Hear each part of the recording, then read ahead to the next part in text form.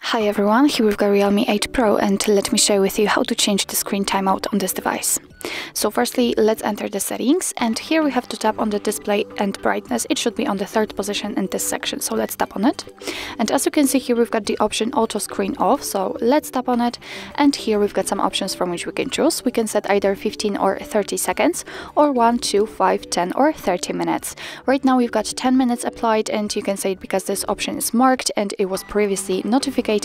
And all you have to do in order to change it is to tap on the option you'd like to use. So I will pick, for example, 5 minutes, just tap on it, and as you can see, it is notified right here that from now on, after 5 minutes of an activity, this device will black out.